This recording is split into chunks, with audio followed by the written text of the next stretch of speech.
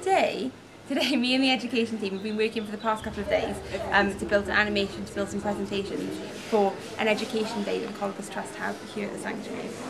So we are going to give a presentation about deforestation. We're going to show a little animation that we've made about Colobus monkeys and about the Colobus Trust and what they're doing to help Colobus monkeys, with the hope of inspiring young minds. Today the kids are coming and we're waiting at the moment. We're just setting up some shots for them to arrive. This is going to be for the 2 to 3 minute advert that's going to go on the ferry screen.